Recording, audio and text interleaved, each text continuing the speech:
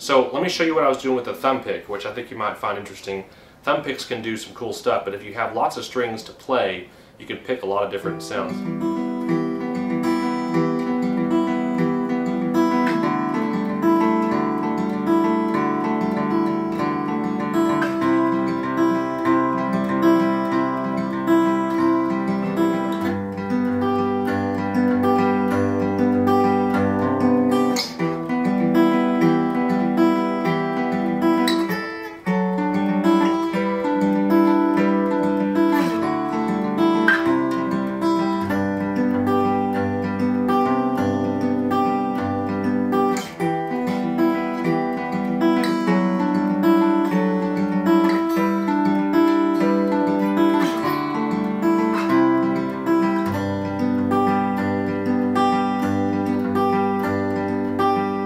So I'm just using that Thumbpick and kind of making a cool picking pattern that I'm following around with those different open string chords, and then ending up with the G major, because that's kind of how the tune that I'm working on just seems to resolve to a G major chord, which means it sounds complete. If I don't play that G major chord, it leaves you hanging, which might be what you want, depending on what the song is.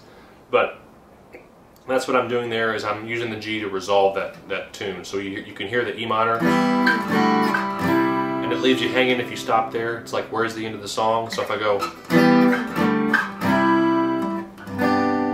it sounds like it completes the song. So that's the idea there. I'll use the G occasionally with the full bar chord, not playing the 5th string, just the 6, 4, 3, 2, 1 with the picking pattern. So this picking pattern, I'm using a pick. Remember the Herco 52 pick, and I go like this. I pick 5 and 2 together,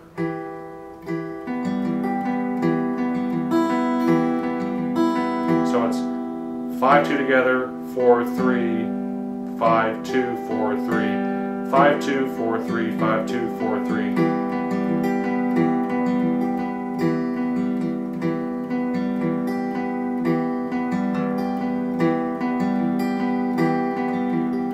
So it's 5, 2 together, 4, 3, 5, 2, 4, 5, 2 together, 4, 3, 5, 2, 4, 5, 2 together, 5, 2 together, 4, 3, 5, 2, 4, 5, 2 together, 4, 3, 5, 2, 4, 5, 2 together, 4, 3, 5, 2, 4.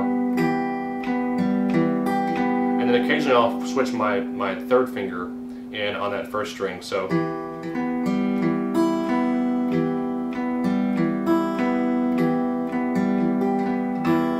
I might even pluck it together with the 5-2. So instead of doing the 5-2,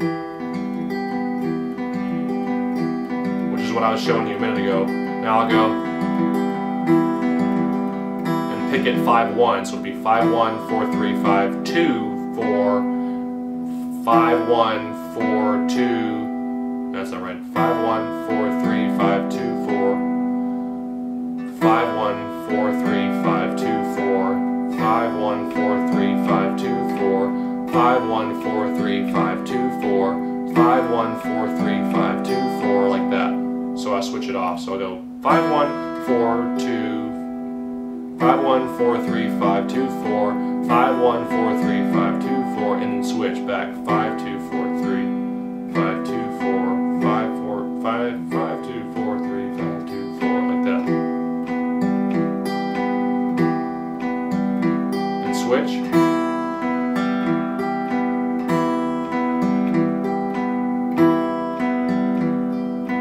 And you can even throw in the bass if you want to,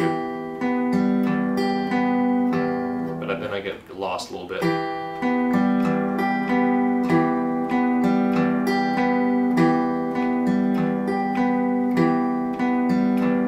you can play around with that pattern, and just once you practice that, you need to practice that picking pattern just really slow on a tempo that you can follow. If you have a metronome, use that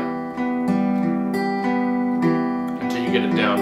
And you can, once you get it down, and you can play it like 9 times straight, you can go faster.